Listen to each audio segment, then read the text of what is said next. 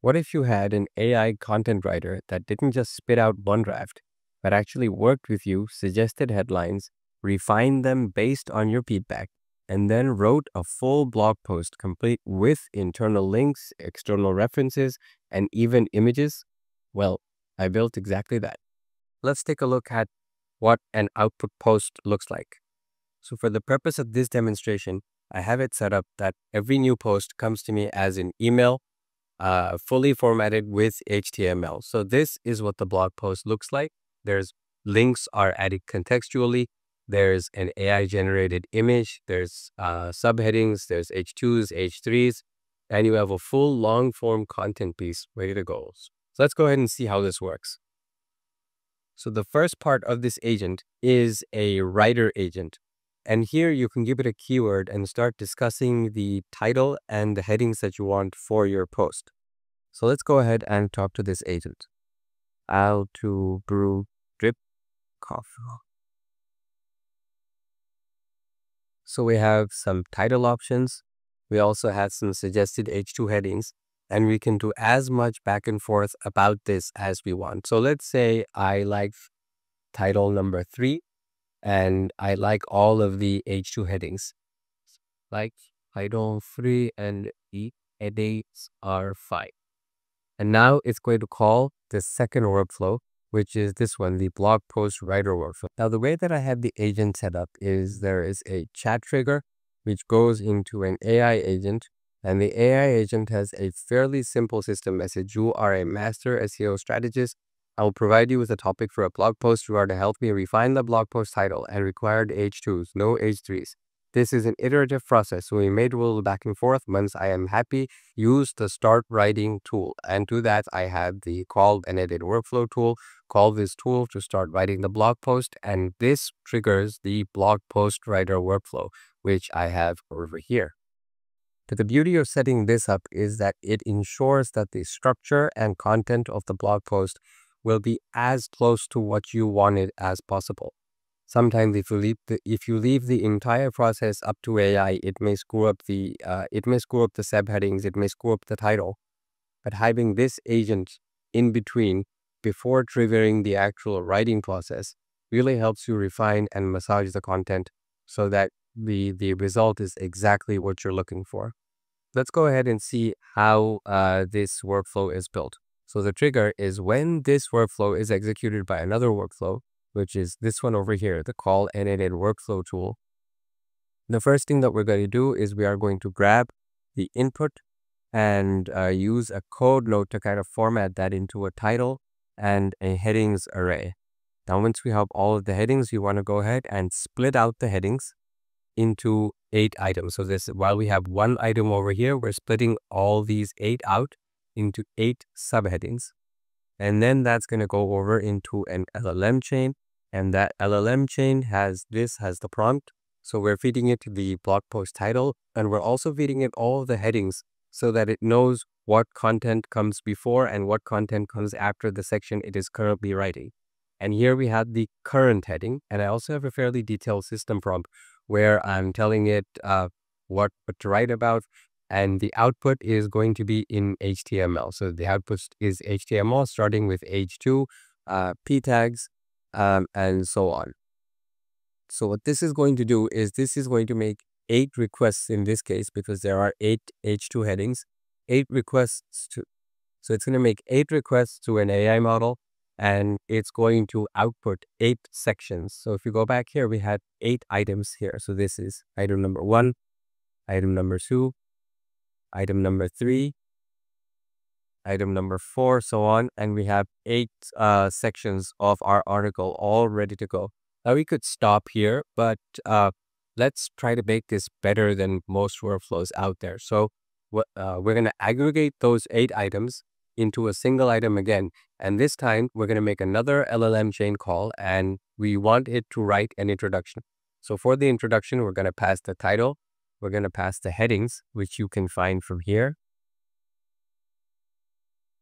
from the code node that we had earlier. That's where you're going to find these 2 variables. And we have a prompt, and we're just asking it to output at introduction. 100 to 150 words. And this time the output should start as doc type HTML, right? And there we have it. As the output, we have the introduction for our blog post, which will be the first section. After writing the introduction, we are going to do another LLM chain. So in order to write the conclusion, we want to pass the title, we want to pass the introduction, and which is this one over here. And we also want to pass all of the headings. And this time we have a similar prompt, and we are just asking it to write a conclusion for this blog post. And by the way, if you're still watching this video and you want this workflow, just go ahead and drop a comment, and I'll be more than happy to share it with you. So now the conclusion is done. The next is an HTML node, and the HTML node is going to generate an HTML template. And in that template, we're basically just going to combine everything. So we're going to combine the introduction that we had here. We're going to combine the, we're just going to drag this aggregate node over here, which is going to be every heading one after the other. And we also are going to drag in the conclusion. So this HTML node is going to combine everything into a complete HTML formatted blog post. So all of that is ready to go. Now you may notice that there are commas in between the sections, and that's just because of the way n8n treats the array objects. So we're going to deal with that in a later node. So now that the blog post is assembled, so the next thing that we are going to do is call a tools agent. So this tools agent takes as the prompt the entire HTML out from the earlier node, which is the entire blog post. And this time the system prompt has instructions to insert internal links. And we are going to give it a reference to internal links by attaching a Google Sheets read sheet tool. Now I have a Google Sheet set up in which I have all of my existing URLs. So it's going to read the Google Sheet, it's going to get all those URLs, and it's going to decide which URL is relevant to add as an internal link in this blog post. Once the internal links are done, it's going to be passed to another tools agent. This time it's going to add external links. The same thing, it's going to get the output from the earlier node. This one has internal links already added. And this time the tool is calling the Perplexity API. Then by calling the Perplexity API, we're just giving it, we are just telling it to get a list of 3 sources about this particular topic from Perplexity.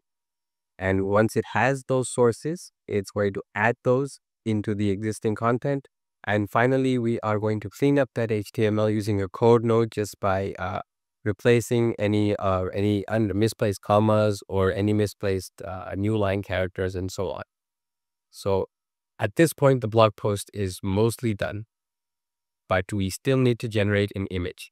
So once the HTML is cleaned up, the next node is a prompt, another LLM chain node, and this prompt is going to generate, and this is going to create an image prompt for us.